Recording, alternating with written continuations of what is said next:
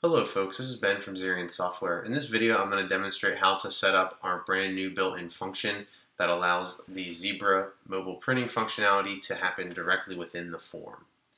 So before this functionality used to happen when you're on the record view here, you tap and hold on your record here and then you could print it out. But we had a few customer requests to be able to print out from directly within the form. So I'm going to show how that's set up. So how this really works is when I hit the print now button, what it's going to do is it's going to execute the print function and print directly out of the Zebra printer. So to set this up, let's move over into the form builder here. We want to have a single select element, and here is the most common way that folks do this. So we add a select element, I called it tap to print. If I go into my option list manager, I'm going to see that there's only one option assigned, which is print now. You could change this to say whatever you'd like it to say, but once you click it, it would execute the print function. So that's how you set that part up, and then we're going to have a new field, a helper field. I just used a text field in this case. It can be any field, preferably you'll hide it afterwards. But what we're going to do here is we're going to write some JavaScript. So we're going to say if tap to print is 0, which that means that they've selected the print now option, or the first option, first and only option, it's going to execute this function here.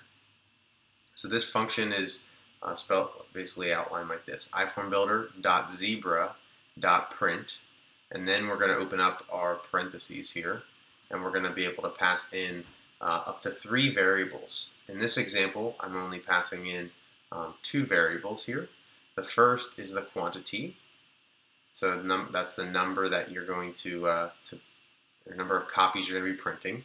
You could print, if you want to do 5 copies, or you can even pass in a data column name. Let's say you have quantity as a field on the form, you could pass that in.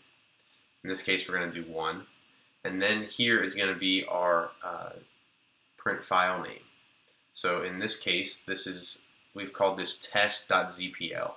So when you're working in the Zebra Designer, when you name and save your file, you want to match this. So test.zpl is what I used, and then those are my 2 variables I'm going to pass in here. Then if not, I just had an else statement in here. This isn't really needed since we're going to be hiding this thing anyway.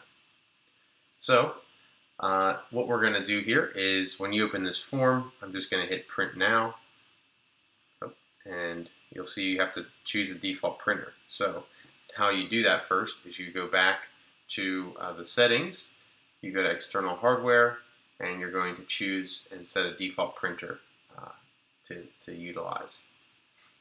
So let's go back into here. Now the moment I hit print now, what it's going to be doing is it's going to start the printing function on my printer. You may or may not be able to hear that on the background, but what it does is it prints out that copy, and then it's available there. So if you would deselect it and hit it again, it would print it again a second time. But typically, once you hit it once, it prints out, and that's the main copy that folks need. So again, this is how you set up something like this. Again, it's iPhoneBuilder.zebra.print.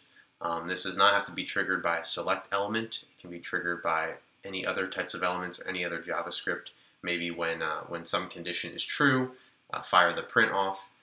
It can be it's universal, so it can be configured in a variety of ways. So thanks for watching, and if you have any questions, feel free to reach out to us.